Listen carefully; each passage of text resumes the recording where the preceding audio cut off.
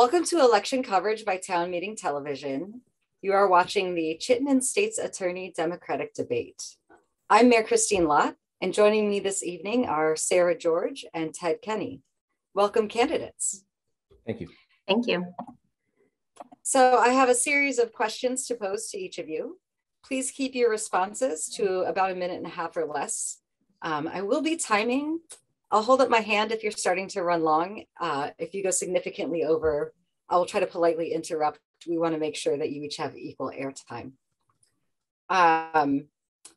You may rebut or ask follow-up questions if someone says something specific to the other, but I will try to keep us on track to get through all of these prepared questions.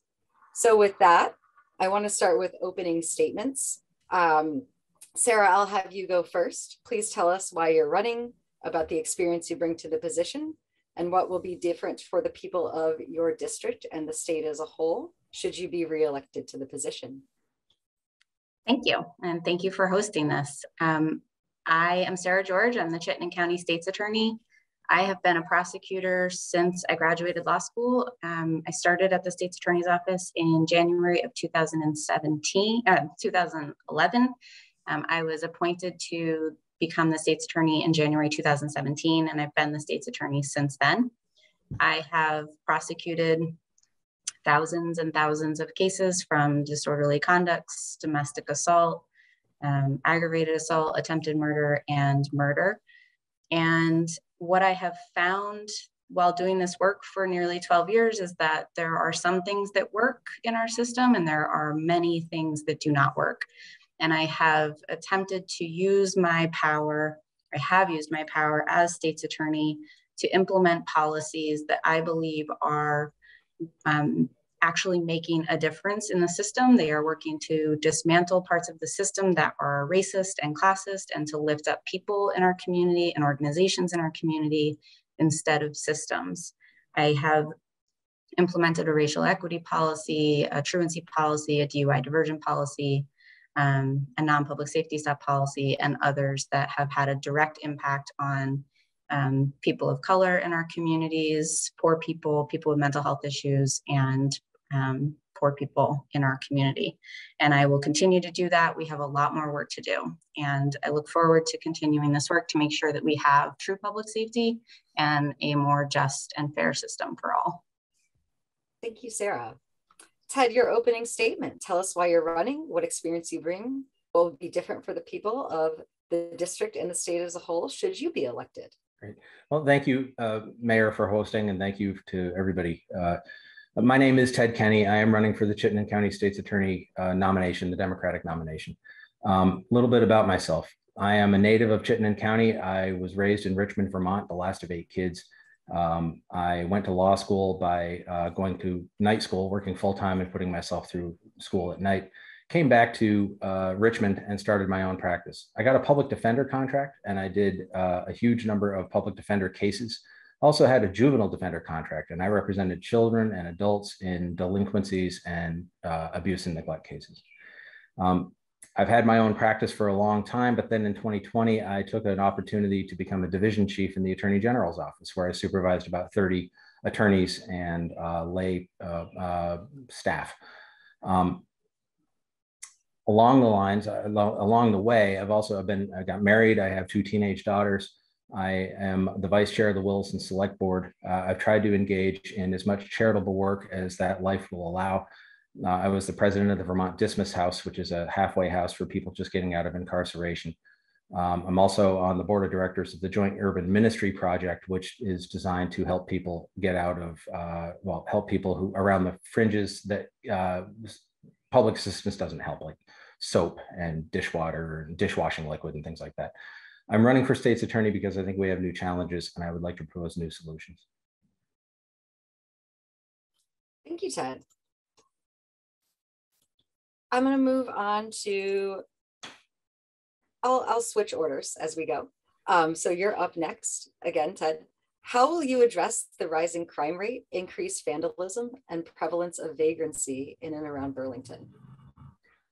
Well, It's a very complicated situation. And I am not running claiming that I have all the answers. And I'm also not running saying that it's going to be easy. I don't believe whoever wins, I think the next 4 years, 8 years, 10 years are going to be difficult. My belief is that a lot of these things are interconnected. I believe that the rise in retail theft is directly related to the rise in opiate use and opiate overdoses. I believe that a lot of those drug use is causing a lot of the situation in Burlington and other towns. I mean, Richmond had an issue with needles at the park and ride. Williston has had similar things.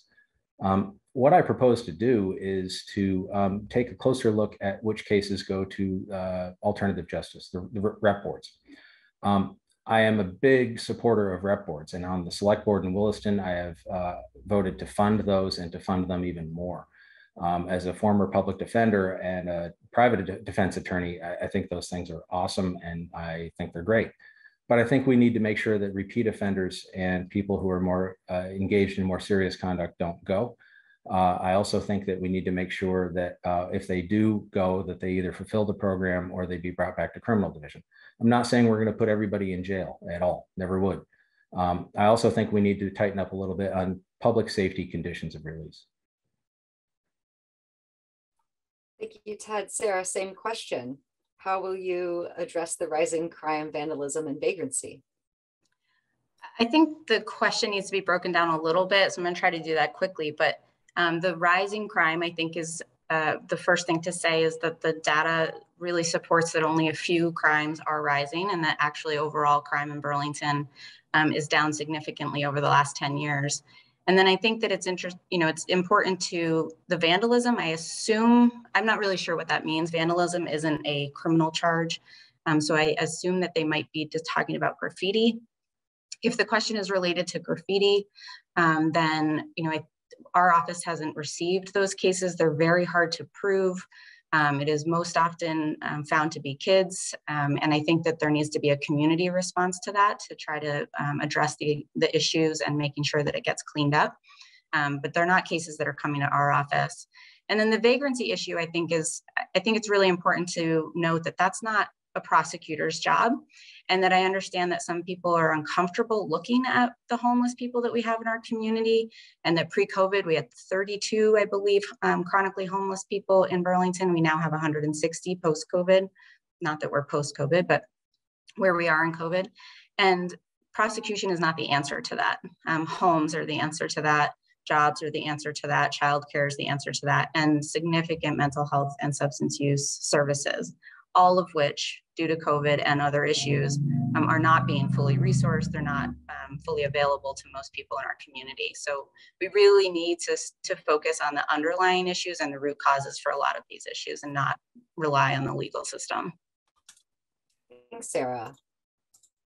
So you often decline to prosecute lower level offenses such as quality of life, petty theft, etc. Do you intend to prosecute more low-level offenses or repeat offenders than you have in the past? Or how will your response be? Again, I'm not really sure what that means. We certainly decline certain cases, but we don't have a policy around declining whole groups of cases. We don't have a policy around declining quality of life offenses. The cases that might be going to restorative justice, and certainly more through COVID, are a lot of those cases, but that is a decision that's made between law enforcement and their local CJC. Through COVID, our backlog is significant, and we have received a lot of pressure from the court to limit the number of cases that we have coming in. So we have probably asked law enforcement, or we have asked law enforcement to use those services outside of the legal system more often than normal. And we are still in that. I know that the city lifted their state of emergency, the state certainly has, but the court actually just extended ours through the end of August. So we have a significant backlog, but we also have 421 pending retail theft cases. So the idea that we maybe aren't charging these cases isn't accurate, but they aren't getting prioritized by the court because we have other cases that we are trying to prioritize and trying to move through the system. So Some of that may change as our court opens up more. And some of it is just underlying issues that we need, like I said before, that we really need to be addressing in other ways instead of relying on the legal system that in the best of circumstances doesn't work great. And it certainly doesn't when we are in a judicial emergency. Thank you, Sarah. Ted, do you intend to prosecute more lower level offenses such as quality of life, petty theft, etc., or repeat offenders? Well, not per se. I mean, the idea that you're just going to bring more cases in just to do it and show that you're tough on crime or something is something I would never, ever do. I don't like the phrase tough on crime. I think it usually hides an intent to just, use prison or something, and I'm not in favor of that. But in terms of the lower level stuff, a lot of it is very vexatious. A lot of it is actually hurts people. A lot of it does create victims. If there is a repeat offense of these lower level things, and the reparative boards are not getting a response out of these people, and the system, then they need to come into the criminal justice system. Within that context, I'm not saying that everybody who comes into the criminal justice system is going to have to do time in jail or something like that. There are a lot of different ways that a case can be resolved, including going back to the reparative system if it's deemed appropriate. But I do think that cases where there is a repeat disturbance in quality of life if it's repeated, it has to come into the criminal justice system, because the people who are being disturbed are real people too, and they need to be protected. Thank you. A similar question about lower level offenses. There's significant reason to believe that some police are targeting BIPOC community members using non-safety related reasons to stop drivers. The Chittenden County office currently has a policy that such stops will presumptively result in declining to prosecute as they're connected to racial bias. Would you at a minimum maintain that current policy, or would you have a different approach? Me? Yes. No, I would not maintain that policy. The reason I would not maintain, I understand the intent of it, and the intent is a good intent to combat the actual racism that is the stats show. I believe it's an implied racism. I want to say something about that. I have experience with BIPOC people, and as much as my family is half BIPOC. I have learned through personal painful experience that I believe we all have inherent racism. We all have implicit bias. So it's not surprising that these numbers are going to be different and bad. The question is what you do about it. And the problem with the policy as I see it is that, the Vermont State Police say that 40% of their DUI cases that they arrest happen from cases where they didn't have any indicia that the person was drunk when they pulled them over. In other words, a non-public safety motor vehicle stop. That is a huge percentage of DUI cases that are going to be left on the road, and that's a huge public safety issue. So I think it's a real issue. It's got to be addressed. I don't believe that policy is the way to do it. I think it goes too far, and I think we need to try a lot more training, consistent training, a pattern of training over and over again, and continual monitoring of this issue. And if we're not making progress, then I will find some other way, because it's a real issue and it does need to be resolved. Thank you, Ted. Sarah, will you retain the policy of not charging cases based on non-safety traffic stops? Yes, of course. I spent a lot of time researching and developing and implementing the policy. I believe in it. I believe it is an actual action that will and does result in less people of color coming into the system. I cannot control what the police do, but I can, when I saw the disparities and how many of those were leading to drug charges on people of color versus white counterparts, I realized there was something I could do about it. And that's where the policy came from. We do still look at every single case that is sent to us. Some of them we are declining, and there are some that we have continued through and made a decision to charge regardless. It is a presumption to decline. It is not a blanket declination of all charges. Thank you. We heard a little bit earlier about the opioid crisis that's happening here. So Vermont is unprecedented rate of deadly overdose occurring. There has been talk about overdose prevention sites where people can use their own drugs in view of medical personnel ready to do life-saving work. This has been implemented in other locations around the world. Would you support the opening of overdose prevention sites here in Vermont? That's to you first, Sarah. Thank you. Yes, wholeheartedly. Again, in 2017, one of the first things I did as state's attorney was to get together a commission of experts in our community, both made up of people who serve folks who are suffering from substance use disorder, people who have used, people in recovery, law enforcement, and others, to determine whether or not safe consumption sites were something that Vermont should consider, and specifically Chittenden County should consider, given our overdose numbers at the time.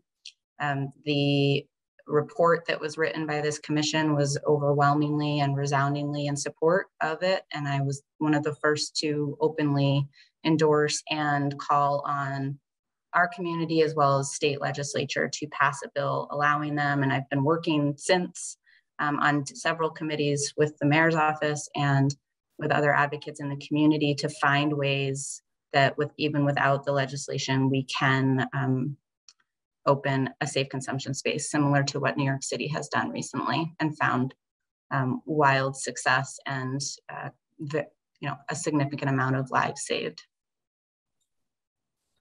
Thank you. Ted, do you support the opening of overdose prevention sites in Vermont?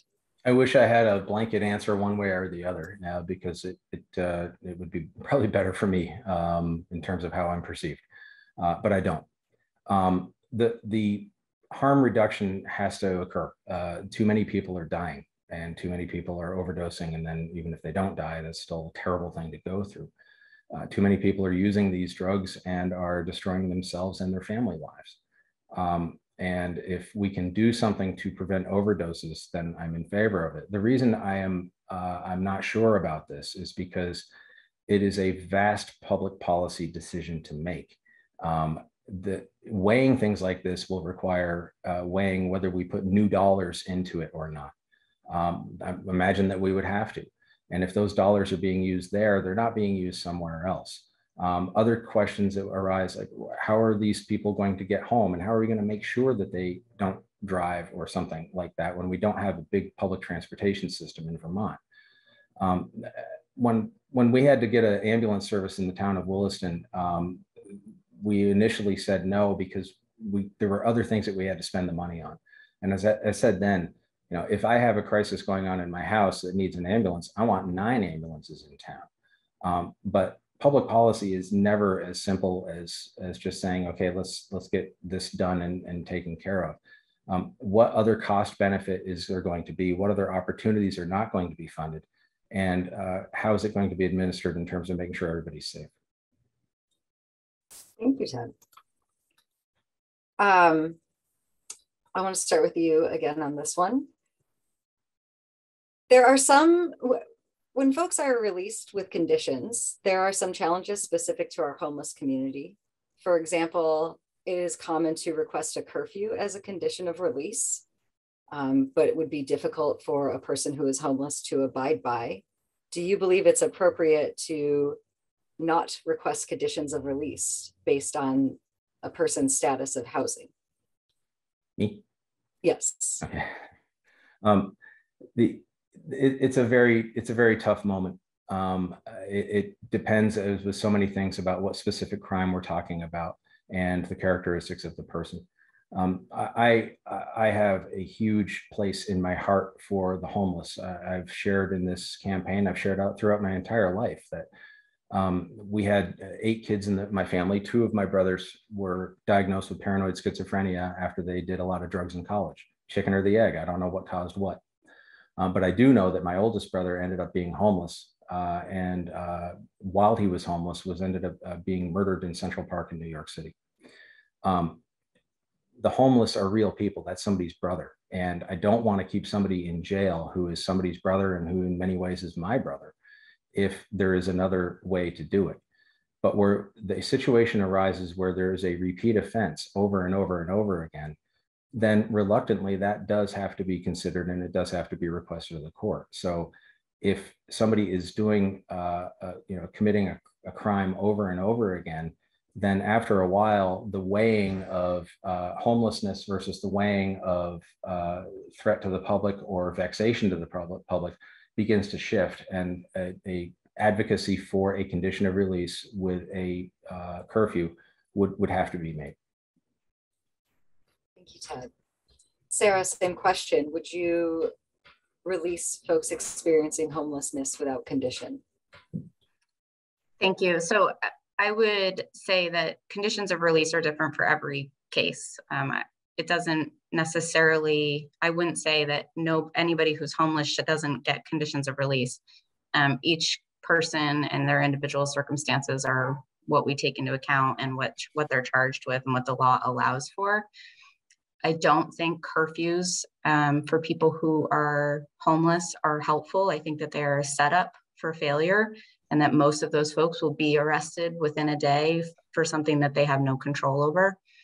But there's other ways, we have in some cases with people who are homeless to make sure that they continue to come to court. We have them check in at the public defender's office, for example, or check in with their attorney, understanding that a lot of them don't have phones either. So we have to sometimes find different ways to make sure that people are staying engaged with their service providers or their pretrial monitor if we've connected them with one of those.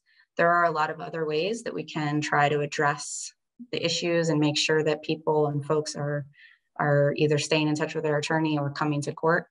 A curfew for a particular homeless person, I don't personally think is all that helpful. Some people are in hotels, and that hotel is changing every week. So that can sometimes lead again to sort of setup for them. But does it mean we've never done it? Probably not. I'm sure we have. And in some cases it's probably worked. And in some cases, I'm sure it hasn't. Thank you for that.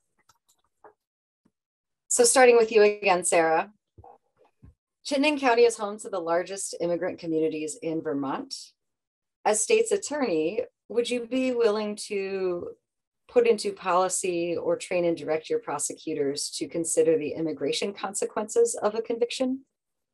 Yes, I actually have. I have a racial equity policy, and part of that policy it directs deputy state's attorneys to consider collateral consequences for anybody that they are prosecuting, but it does, of course, for obvious reasons, more likely impact our new American population and other racial groups more than otherwise. So yes, I not only would, but I have.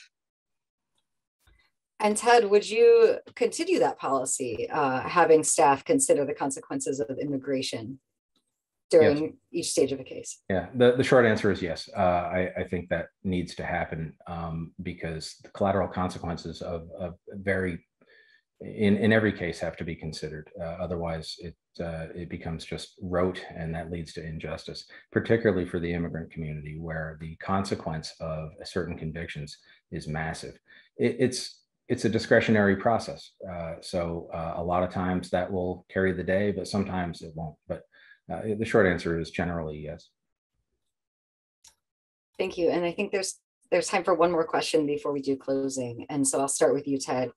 How do you intend to create equity between BIPOC defendants and indigent clients with white defendants of means? And what steps have you taken to implement policies that would address this? Well, I'm not state's attorney yet, so I haven't taken any steps for that. It's a real issue. Here's the difficulty. Taking into consideration somebody's race is frankly just unconstitutional. It violates the Equal Protection Clause of the federal Constitution. It violates the Common Benefits Clause of the state Constitution. And taking those things into account can cut in so many different ways. Somebody can say that I wasn't treated fairly because I had a more harsh consequence because of my race, because I'm white, or because I'm Black or Asian. But it's a deeper thing than that. There's such a thing as inherited wealth, and there's such a thing as inherited poverty. Unfortunately, the legacy of racism in the United States and in Vermont and in Chittenden County and in our hearts has led to inherited poverty for a lot of BIPOC members of the BIPOC community. That and their circumstances, their education, the other life experiences they've had absolutely has to be taken into account. Because if you don't, then again, it just becomes rote, and ultimately it can lead to cruel consequences. Thank you, Ted. And Sarah, how do you intend to create equity between BIPOC defendants and indigent clients? What steps have you taken to implement policies? So I think, most of my policies are indirectly have that impact. My cash bail policy, for example, when I implemented that policy, we got a list from DOC about how many people are being held on cash bail from Chittenden County. And every single one of them had a public defender. None of them had a private attorney. And a disproportionate amount of them were people of color. So when I implemented the cash bail policy, not only does that address the wealth issue, but it also addresses the race issue. When I did the non-public safety stop policy, of course, that might also benefit white people, but the data shows that it will also and more often benefit people of color in our community. So a lot of those policies have that indirect impact because of our data and our disproportionate prison population and our disproportionate policing that we have in our community. Another thing that we've done is our DUIs are probably one of the most likely cases to be represented by private attorneys versus public defenders. And we found with prior administration, when I was a deputy state's attorney, I found that a lot of private attorneys were essentially buying their clients out of probation. So when we would have an offer of probation, they would just ask, and we would agree often to a higher fine in place of that. We no longer do that. Thank you so much for that. We are nearing the end of our time. I'll give you a minute to share a closing statement. Sarah, you're first. Thank you. And thank you again for hosting. I'm so impressed that you got it done in half an hour. I'm the state's attorney. I'm running for re-election because I believe we have a lot more work to do. For the last 5.5 years, I have worked tirelessly to not only do this job, I have a full caseload. I believe in this work, but also to disrupt the status quo and dismantle a system that is the foundation of which is racist and classist, and actually take steps, not just saying certain things and talking the talk, but actually take real steps to address those underlying issues and attempt to dismantle a system that oppresses people in our community, mostly people of color, and causes more harm than it does good. I believe we have a lot more work to do. I am asking for people to vote for me on August 9th so we can continue to build a true public safety system and a more just system for all. Thank you so much, Sarah George. Ted, you're up with your closing last word. Thank you. And thank you for hosting, and thank you everybody who's watching. I'm running for state's attorney because I do believe that we have new challenges. I believe that they are caused by fundamentally COVID and economic upheaval and the race and economic tensions that resulted from the last 5 years. The question is, what do we do about it? And I believe that we need new policies to address that. I do not believe that we need to go back to old policies. I do not believe in mass incarceration or automatic jail sentences. I stood next to people in federal court who were being victimized racially by mandatory minimums and sentencing guidelines that were absolute. I don't believe in absolutes. I believe that justice is almost always an exercise in exceptions. I believe that we can do better than we're doing now, but I also believe that that the heart of the law is mercy, and we need to show compassion. I just believe that we can show compassion and the more firmness that the new issues require. Thank you. Thank you so much to both of you. Thank you for joining tonight. Thank you to Town Meeting TV for hosting and those folks who submitted questions. Don't forget to vote in the primary August 9th. Early voting by mail or in person is available now by contacting your town clerk's office Polls will be open August 9 from 7 a.m. to 7 p.m. Thank you for watching.